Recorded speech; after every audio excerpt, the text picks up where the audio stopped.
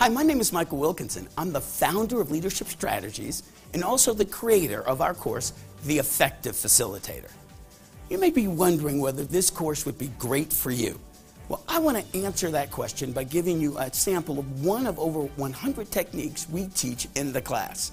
Now, we spent 45 minutes on this one single technique, so I'd like to give you just a 2-minute segment of how we teach it.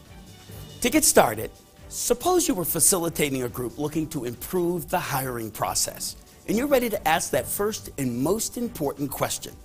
We found there are 2 ways to ask that question, and I'm going to ask you, which is the better question? Let's look at the first way, which we call a Type A question. The question would be asked, what problems exist with the way we currently hire people? That's one way to ask the question. We call it Type A. A different way to ask the question is what we call the Type B question. Think about the last time you hired someone. Think about the problems that occurred, the things that got in the way, the things that made you say, we've got to fix this process. What are the problems with the current hiring process? So let's ask the question, which is the better question, Type A or Type B?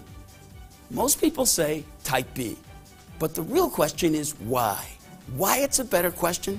We think we know the answer. See, when you ask a Type B question, people can visualize their answers. They can see it because you put them in a situation where they could see the situation and see the answers you're asking for. And when people can see their answers, you know what they do? They do this. They put up their hands. They're ready to answer. And many people do that. But if you ask it the Type A way, which we call what the facilitator wants to know, what problems exist with the way we hire people today, what you're going to get is silence. Why? Because people have to think about their answers. What are they trying to do? They're trying to create the image you didn't create for them. And that means silence. So we know that if you can ask a Type B question, it's better. Now here's the key. There are 3 steps to asking a great Type B question.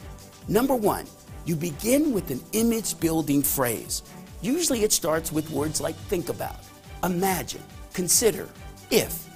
What a great way to start the question. If you start your question with what, how, why, those are all Type A ways to ask the question. You have to start with an image-building phrase.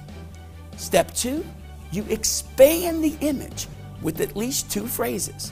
As we did in our question, think about the problems that occurred, the things that frustrated you, and then you ask the Type A question. Then, what are the steps in the current hiring process? What are the problems in the current hiring process? So as you can see, there are just 3 steps. It's simple. Step 1, begin with an image-building phrase. Step 2, extend the image with at least 2 phrases so people can see their answers. And then you ask the Type A question. Yes, it's simple, but not easy. So we give you plenty of opportunities to practice that technique so you get very comfortable with the secret of the starting question.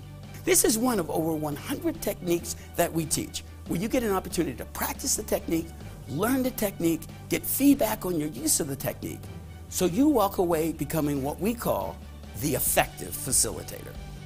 Join us for one of our upcoming classes, or have one of our facilitators teach a class on your site. Your journey to improving your facilitation skills starts now. Contact us.